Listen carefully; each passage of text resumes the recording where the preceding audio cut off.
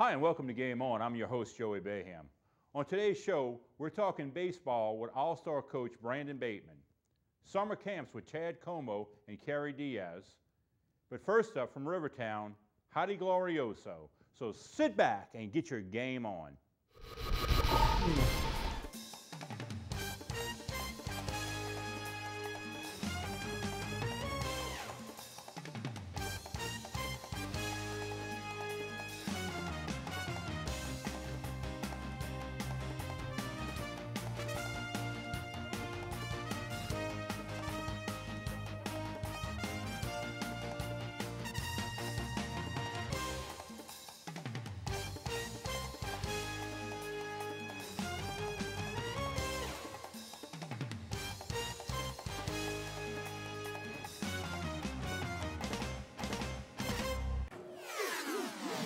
Old towns, roots, beginnings. All over you hear this about cities.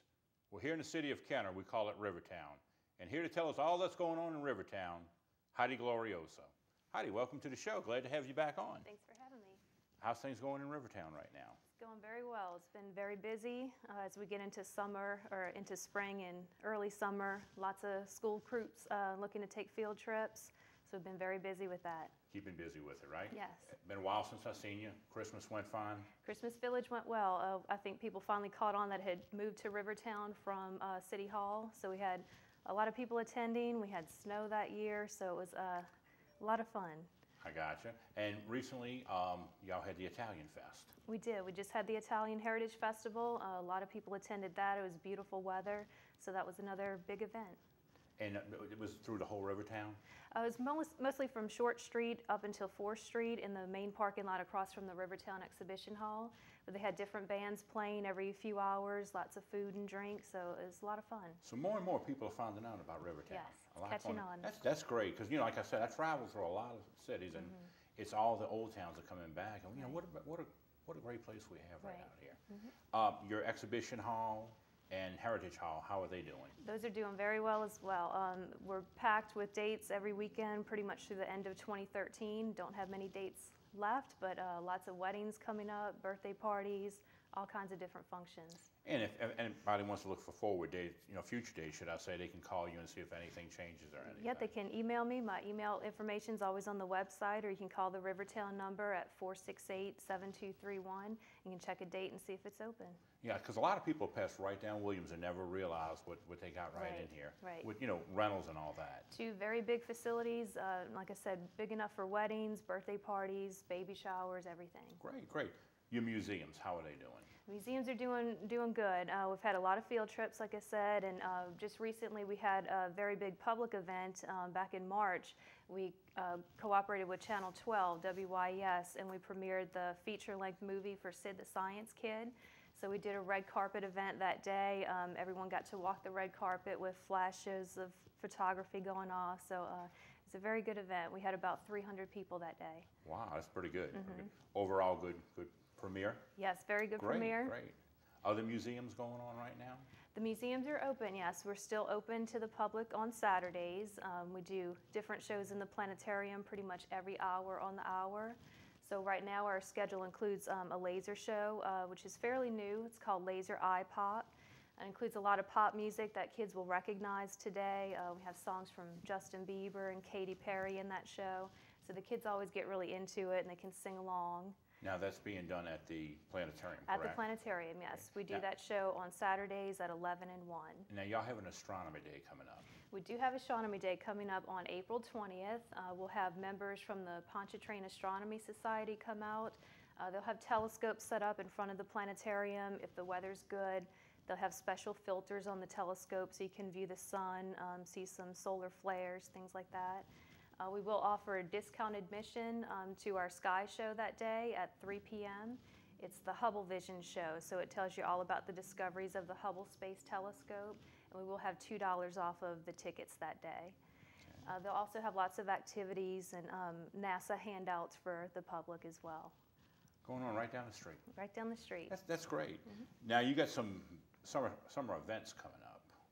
Yes. Tell us about Music in the Park first. Okay, Music in the Park, it's a repeat event. It's really caught on. We'll get hundreds of people out every Friday evening in May.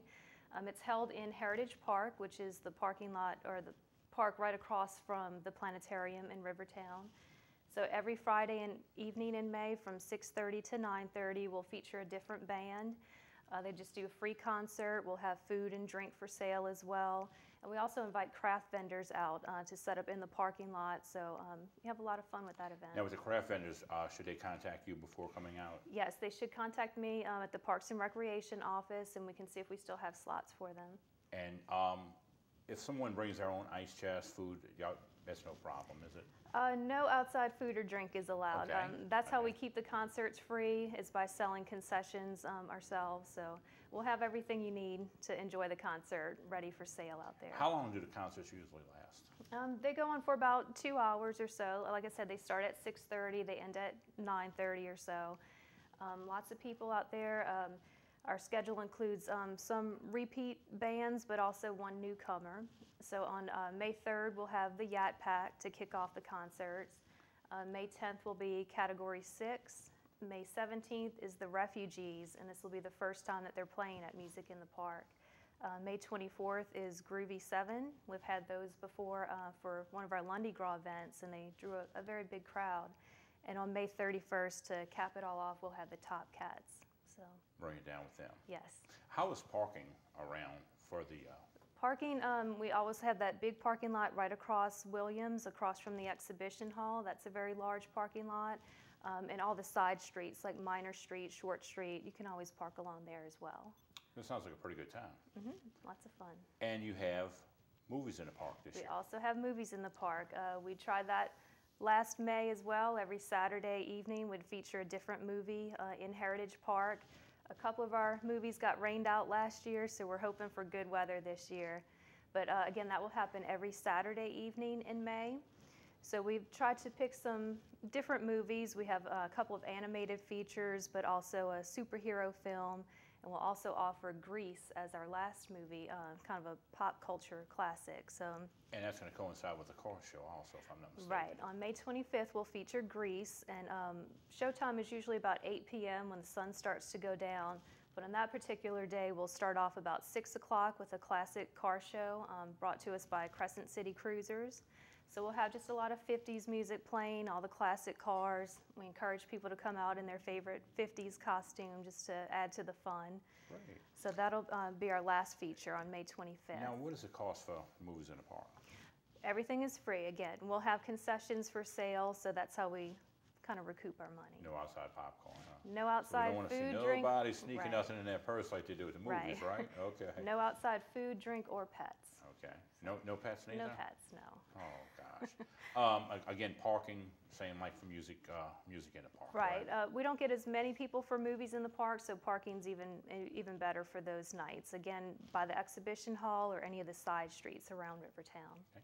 Anything else going on in Rivertown right now? I mean, you filled us in with a lot of stuff to do, but right. Anything on the horizon maybe? Or? Just a lot of shows coming up in the planetarium, so if you're looking to book a summer camp or field trip, we're still open for that. We have a lot of dates in June and July still open. Okay. And if anybody wants to get in touch with you personally and go over everything, your phone number. My number is the Rivertown number, 468-7231. Or if you visit the City of Kenner's website and click on the Rivertown button, you'll see all my email information there as well. We can find out everything about you. Yes. Right there. Well, Heidi, as usual, great. Just anytime you want to come back, feel free. All right. Thank you for having me. Nice having you on. Thank you. We're talking leisure service camps after this time out.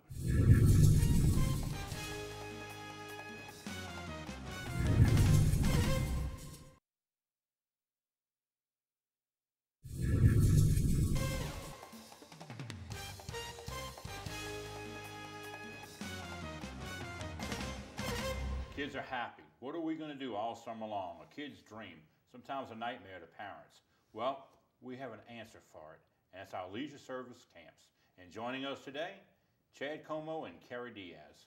Kerri? Hello. Chad, welcome. Thank y'all for coming back. Kerri, real quick, how's things going at leisure service right now?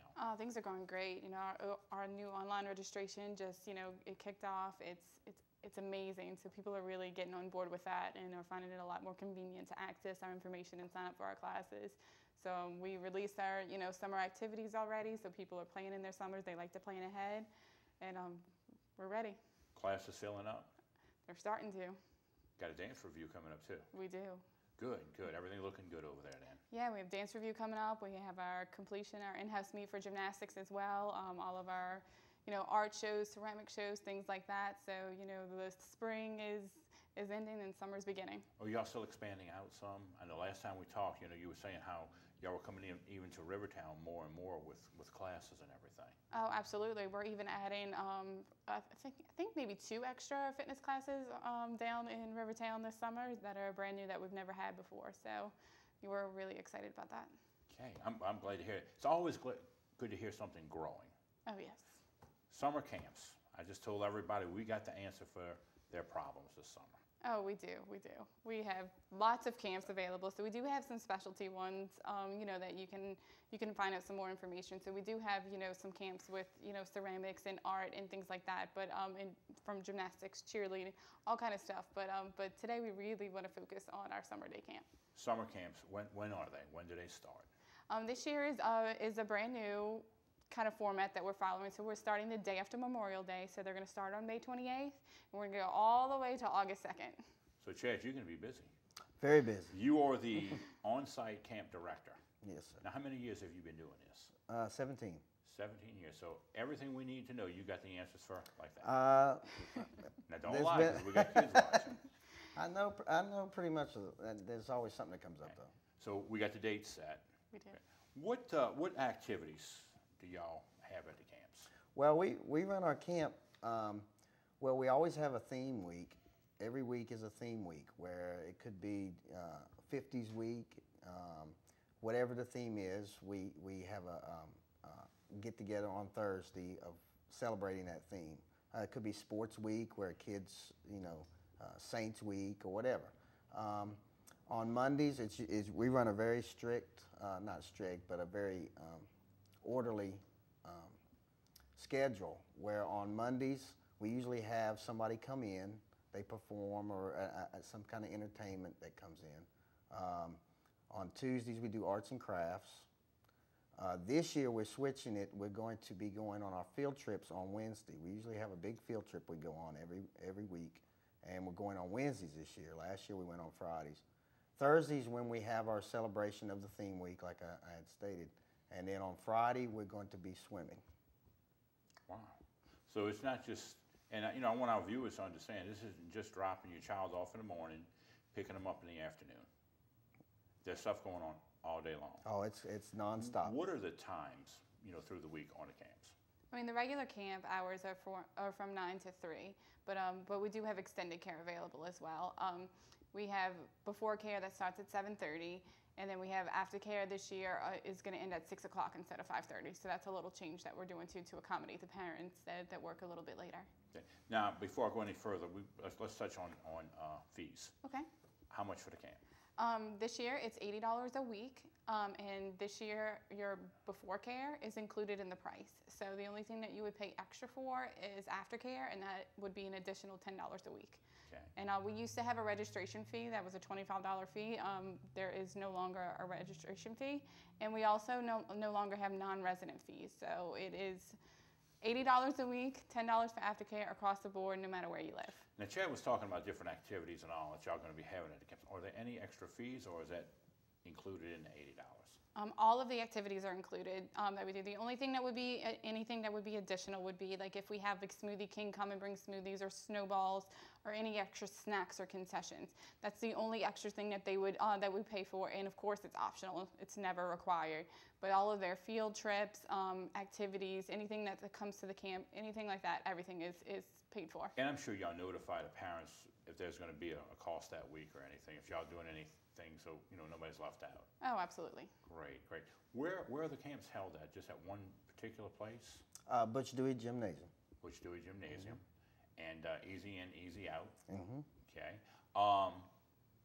Outside activities. You were talking about swimming and all that. Will the parents have to I'll get that out. Right. Will they have to sign any waivers?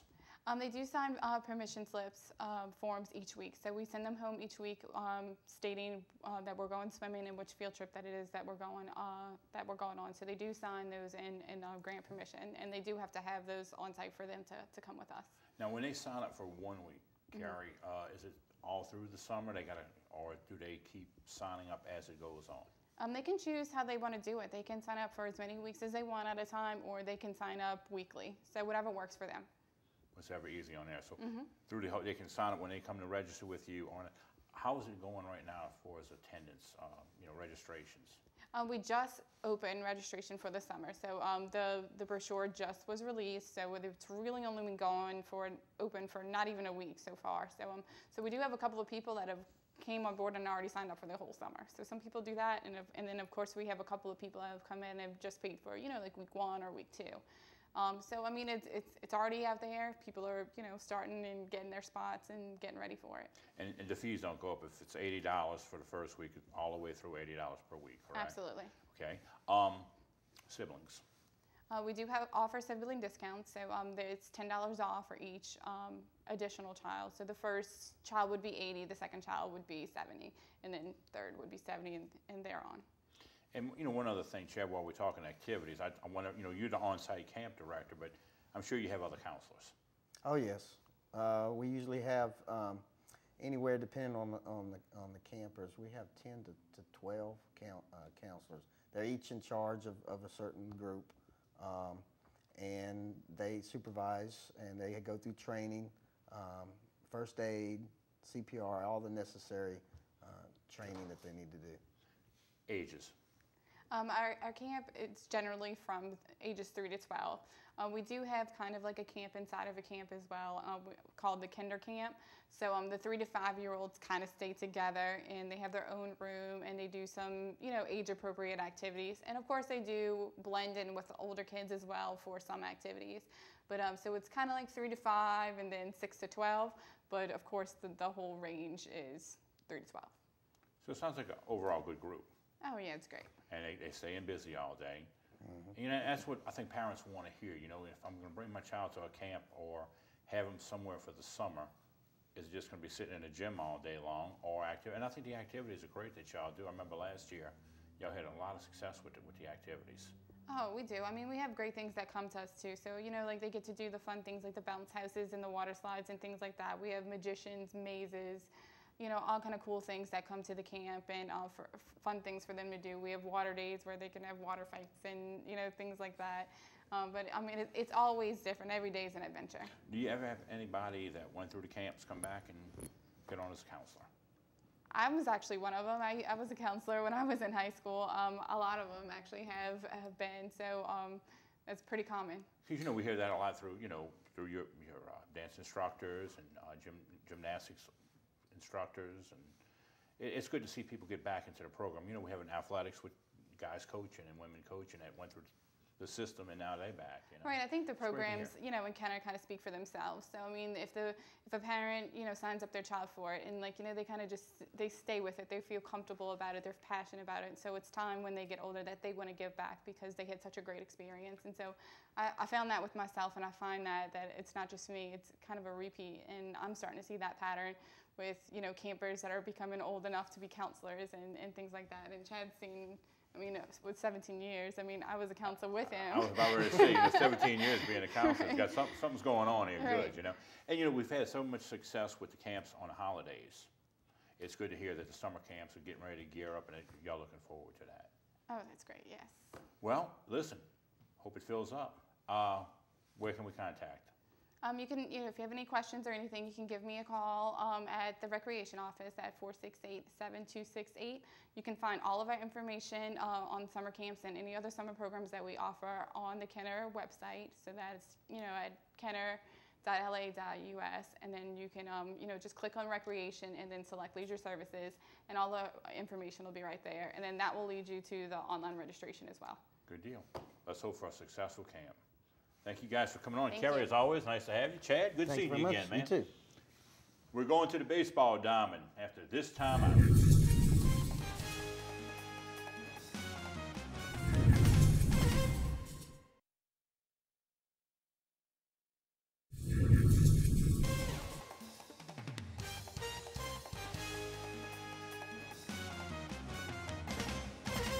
Welcome back to Game On. I'm your host, Joey Baham.